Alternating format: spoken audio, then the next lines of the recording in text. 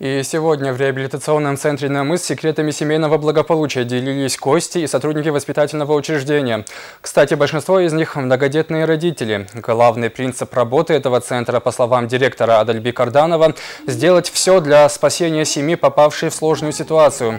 Благодаря психологам и наркологам, которые занимаются с родителями воспитанников, почти 90% детей возвращаются к своим биологическим мамам и папам. А за последние 10 лет работы центра семьи обрели больше 1300 малышей и подростков.